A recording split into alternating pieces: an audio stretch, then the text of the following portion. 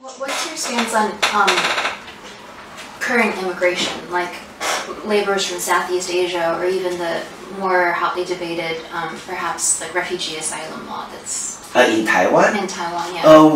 I think so far we don't have the law for fugitive, Right. and especially like in the past several months, our government was thinking about like the uprisings in Hong Kong, and some of the DPP supporters, they say the government of Taiwan should accept more, say, refugees from Hong Kong for political reason, for political asylum.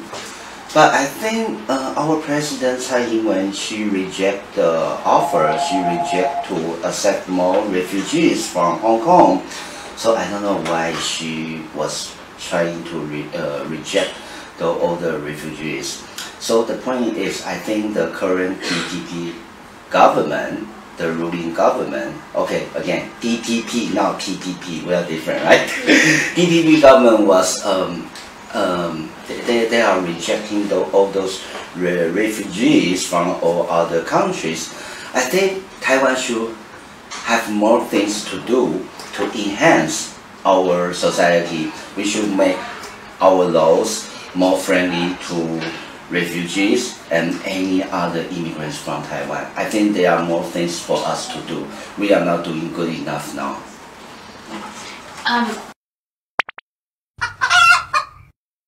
So you were from California? Not originally, but I live there now. Okay, good for you.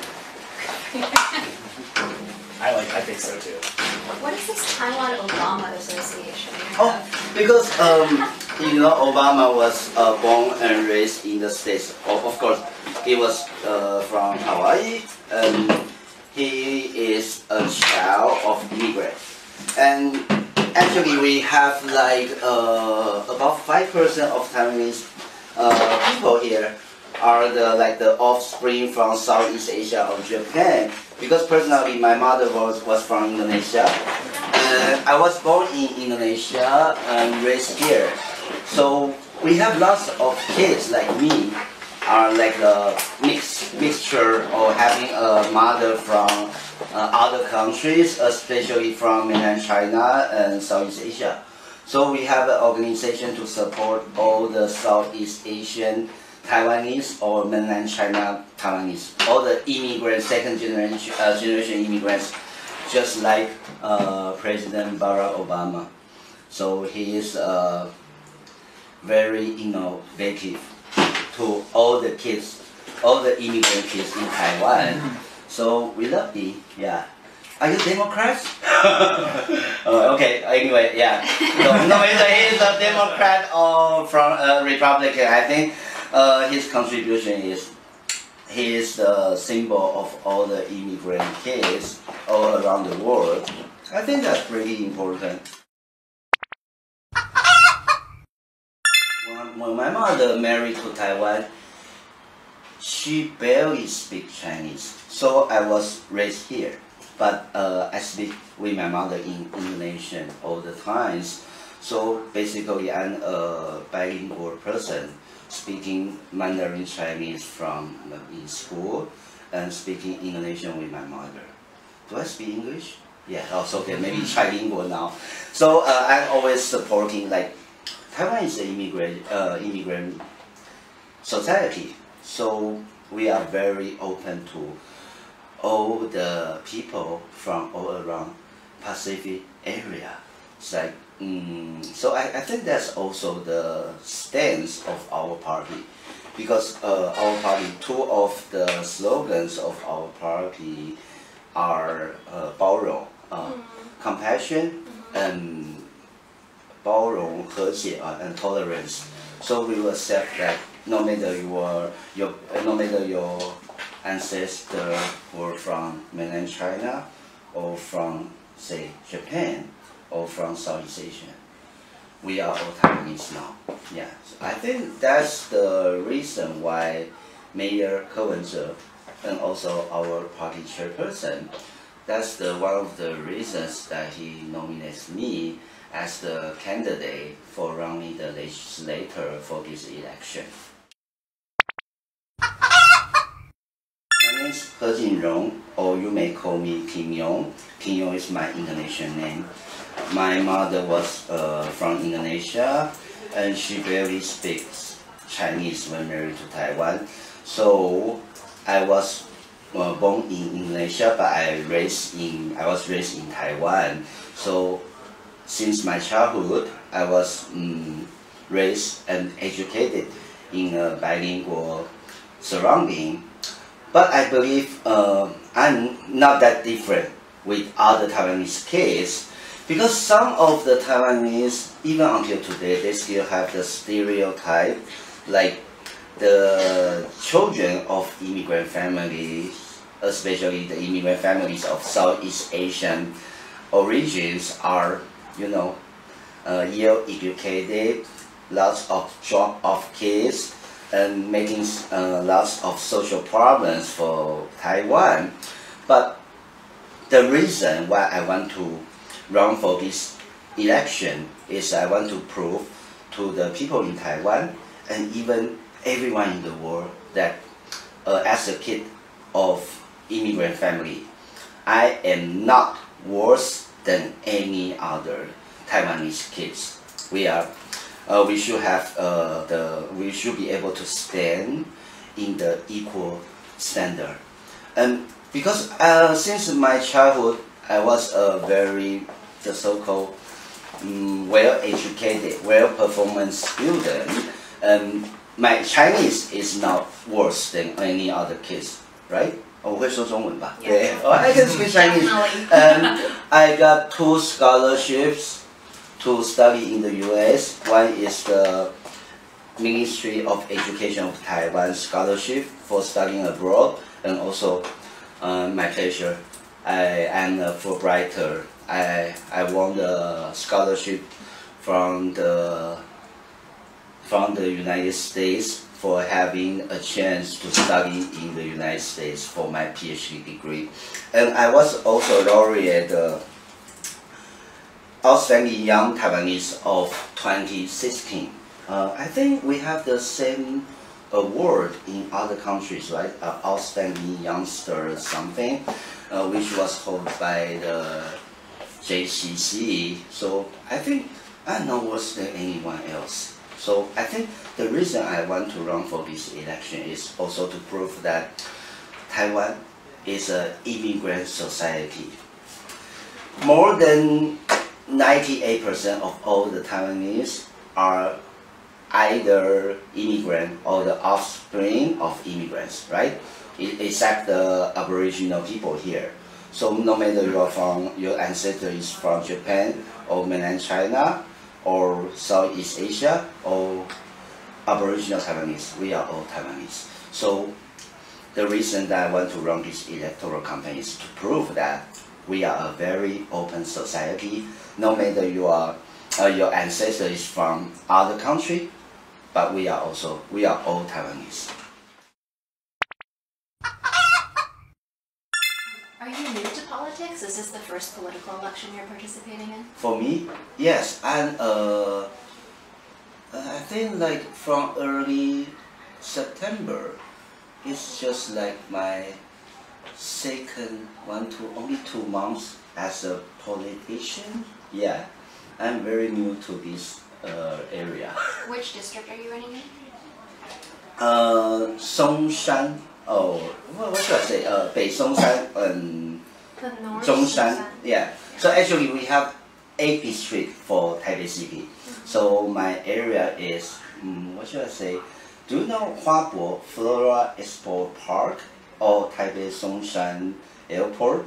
Somewhere in Taipei. Yeah, somewhere, yes, in the downtown area. My district is very urban, so maybe just around here.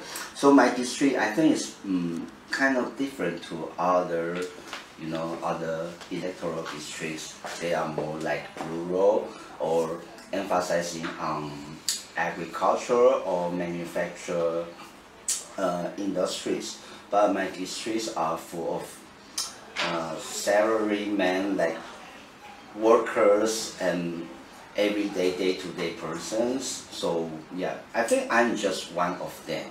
I'm very local to my district, yeah, because I was born in a very poor family. The only reason that I was able to go to the United States for my PhD program was because I have scholarship. I was working hard enough. I tried to do my best, and I won the scholarship. Of course, I also have the governmental bank loan. That's the reason I can go to the States to study my PhD program. So I think I'm very close to the urban, should I say poor people? Like very urban, you know, urban layman. I'm just like one of them. So I really understand how people are very hard to survive in the urban area, especially like Taipei City. So that's the reason. Oh, by the way, because I was I passed my childhood just near Taipei City. Even in past 2 years, I was working in Fengjia University in Taichung as a professor. But because this time running for this election, for me, this is also a homecoming election because I passed my childhood when I was elementary school kid. I have my elementary school experience just near, I think, I think just that direction, not very far. We have seen that both the KMT was not doing very good during the ruling. Also, since 2016, DPP became the ruling party. But I'm sorry, they were not doing very good. Especially we can see that in last year, the ruling DPP was suffering a fiasco in the county and mayor elections. I remember they won only 6 seats, right? Yeah, only 6 cities. Yeah, they just only earned 6 cities, that's all. Among like 25 counties and cities, the ruling DPP won only 6 seats because the main reason was like the young people are very dissatisfied to DPP. Because we saw it when I not enjoying the Taiwan's People's Party before, and I think we support DPP before because they give us a lot of hope, and we think, oh yeah, maybe they will change the Taiwan's position in the global. We think, but after 4 years, we saw they don't do anything for us. Yeah. And including our the young people's job, the opportunities to get a job. I think DPP was rising in the past because they have got the support from the young people.